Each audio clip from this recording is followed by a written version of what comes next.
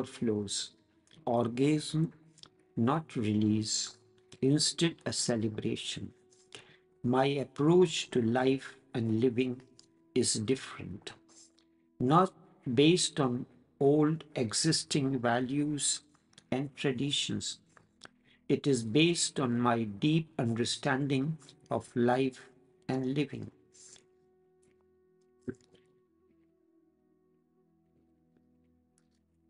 It emerged out of my love affair with life and the principles guiding life and living, that is consciousness. It is all inclusive, nothing is rejected or condemned, or nothing is given more significance than other. Total. Remember, life cannot be transformed with existing human perception. Remember, life cannot be transformed with existing human perception. Only then, one day, you will transcend beyond body. You will know the trinity, life, love, and light. Life is the beginning, the alpha. Light is the ultimate, the omega. Love bridges two shores of existence, life and light. In politics, the diplomatic policy for international relations centers around two words. First is distance. Create distance with those who do not agree with you, and close nearness with those who agree with your policies. Thus, we create friends and enemies. A division is created. In this process, we forget that we are not aliens nor as strangers joined. We are bound to each other by a causeless force beyond the boundaries of nation, gender, color, and language, etc. Remember, the whole body is yours. It was created as a synergy, harmony between diverse and opposing forces. Each part or organ is different as far as its functioning is concerned, but each had a deep interconnection with other organs. For life and living, different parts have to work in harmony with each other. Body is like a vehicle. It functions at its optimum when all components, big or small, significant and insignificant, are given equal importance, attention, and maintenance. In a vehicle, the tires are as important as rims, steering wheel, battery, engine, etc. Proper and efficient functioning requires a deep understanding of body, life, and living. So too is human body. No part or organ is unnecessary. The role of each organ is important for the process of transformation. The function of each organ may differ. You have to follow the policy of deep understanding and nearness with each part or organ and its role, etc. Such is my approach for transformation. Give necessary importance to each role, and when each part functions at its optimum, life is bliss and harmony. Up to now, your experience of sex had been centered around the body.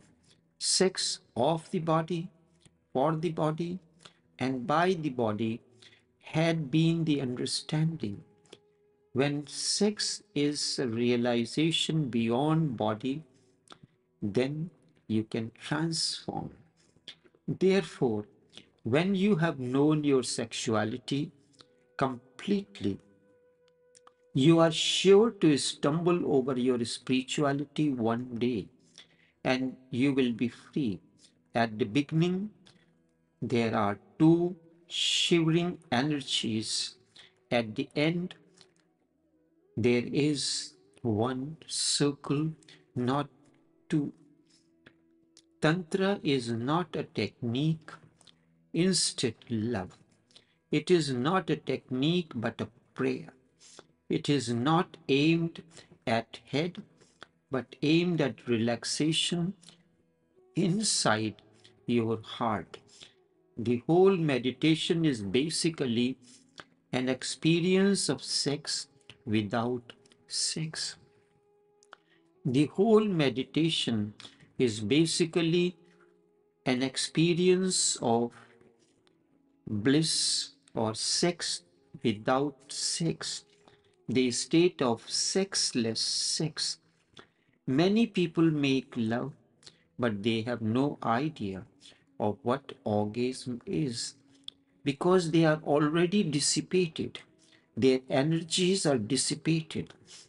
When they are making love, they are empty. When they are making love, there is no energy to be shared among one another. When they are making love, they cannot overflow because there is no energy flowing within. Their orgasm is at the most genital. Their orgasm is very small, mediocre, happening. Such orgasm has nothing of any spiritual value. It is like a sneeze.